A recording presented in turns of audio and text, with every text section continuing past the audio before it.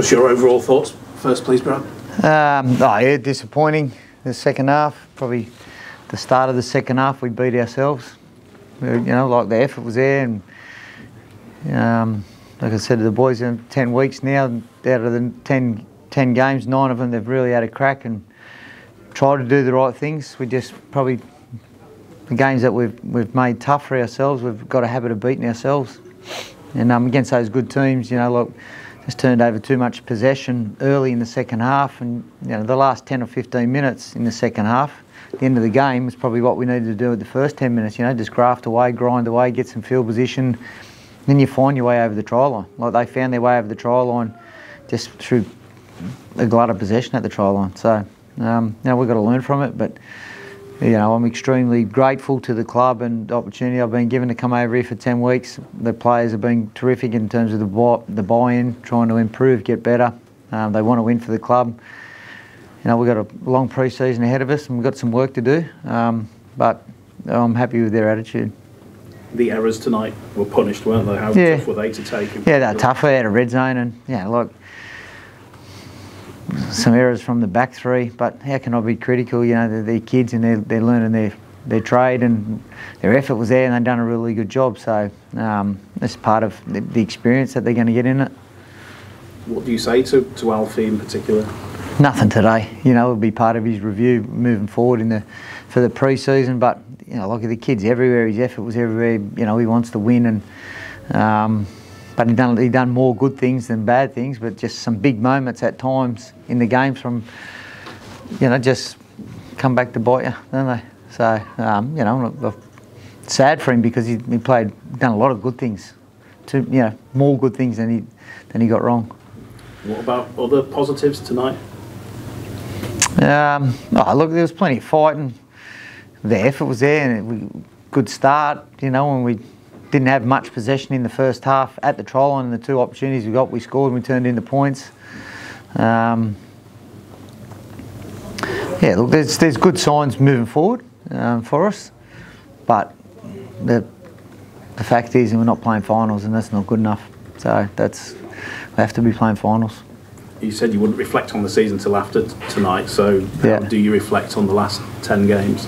Yeah, well, I need to wait until early in the week and talk to the players about it and the staff, but like I just briefly said to the players, I was extremely grateful for the opportunity they gave me, the buy-in.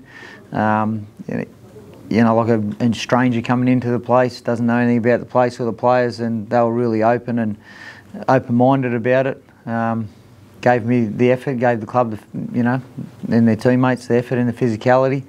Like I said, we just got to learn how you control a game, and that doesn't just come down to the halves. There's how you control a game, how you build a game, and we've shown it at times when we did build. We've built a game and we've played really well, but we just lack that control to be able to do it all the time. Has the last couple of games proved to you that it might be a bigger job that you have, or not? Look, the opposition, the 2 oppositions that we played, we're at the top of the table for a reason. Like we're right in that game at 10-all, 14-10 to start the second half. And then we get a penalty coming out of red zone, we make an error, gives them again field position. So they didn't have to work extremely hard for that field position. And maybe the try, under the post, I don't know what obstruction looks like. Well, that's 2 weeks in a row, honestly. So, that's 14-10, we get a penalty there, who knows? But it's not why we lost the game anyway. And last week I just felt like we didn't give ourselves a chance because we just didn't turn up, we didn't get off the bus ready to play. What about pre-season then? When does it start, and what does a Brad Arthur pre-season look like? Well, we'll review this week, and the following week we're going to give them a taste for a week of what it's going to be like, and then they can have a bit of a break. We've got to learn that we should be training this time of the year anyway, playing finals, so we're going to train. And then we'll come back, have 6 weeks leading into our Boxing Day game. How tough is it going to be for them? Oh, it'll be hard, but you don't get anywhere from not working hard. But there'll be plenty of footy as well. But yeah, we'll be putting some time and effort into it. And can you address in pre-season some of the issues that are clearly there? Yeah, well, like we have errors in the play. The ball, You know, like that detail, if you do that at training, it'll find its way into the field. So, you know, there's lots of real simple fundamentals that we've got to get on top of, and we'll be doing them under fatigue. Disappointing day for Situa didn't get a final appearance? Yeah, it's hard, mate. He tried over the last month. He's hardly trained.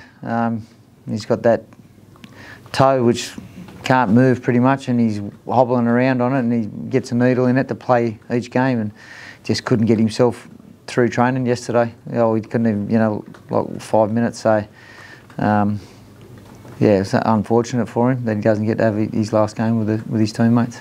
What have you said to the departing players?